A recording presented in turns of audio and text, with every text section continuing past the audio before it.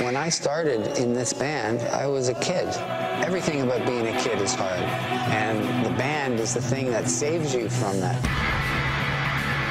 To work together with the same guys for 4 decades, you can't beat that. You can't repeat that. Rush Time Stand Still follows one of Canada's most iconic bands as they embark on their sold-out final tour.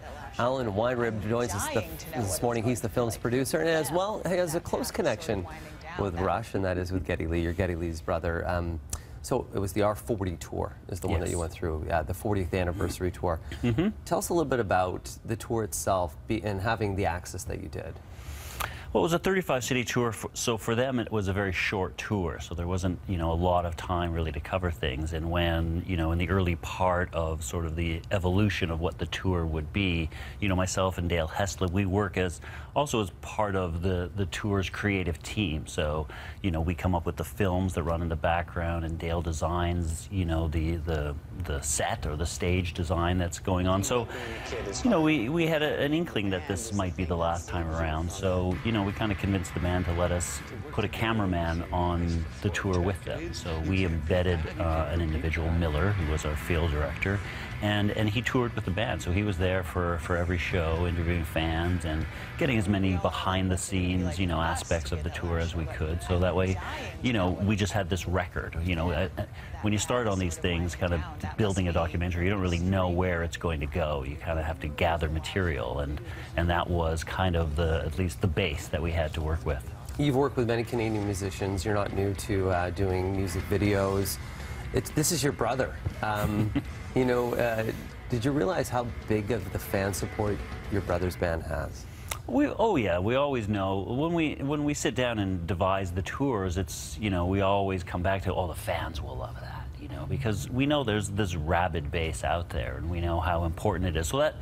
That's what we wanted it to capture. There's already been a documentary on the band. It covers their history. That they did an awesome job doing that. So this was really about the present and about a bit of the lineage of the band's touring history. It wasn't talked a lot about in the other doc. So we figured we wanted to kind of cover that territory, but really, kind of pay a bit of an homage to the fans, because they're the ones that kind of make this all happen. So the fans themselves going to see this when it's going to be coming out on, as it's Thursday this week. Yeah. What's going to make it great for them? Well, I think, they're going to learn a little bit more about the band. It's, as we did films for the tours, we always found the ones that were most successful were the ones that incorporated the band in them, or we have them playing themselves or playing characters. So I think the fans are going to enjoy that. I think, just getting to see a lot of the behind-the-scenes stuff. We present an aspect of the Los Angeles show. We do, we're covering sound check at that point in time. Not a lot of bands get to see, what happens in sound check and how it all goes down. So I think there's lots for fans to digest in the course of this 90-minute piece. Yeah, it'll be for sale on DVD, and there's going to be something unique for those buying the DVD as well as in theaters. Yep. There's even some extras as well.